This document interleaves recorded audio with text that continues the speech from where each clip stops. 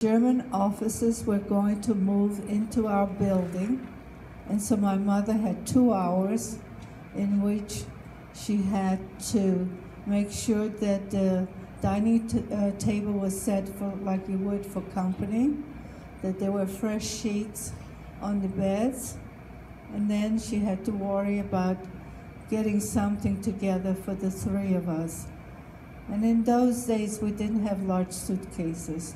They were very small. And how does she choose what to take with her? Because we were going into a ghetto.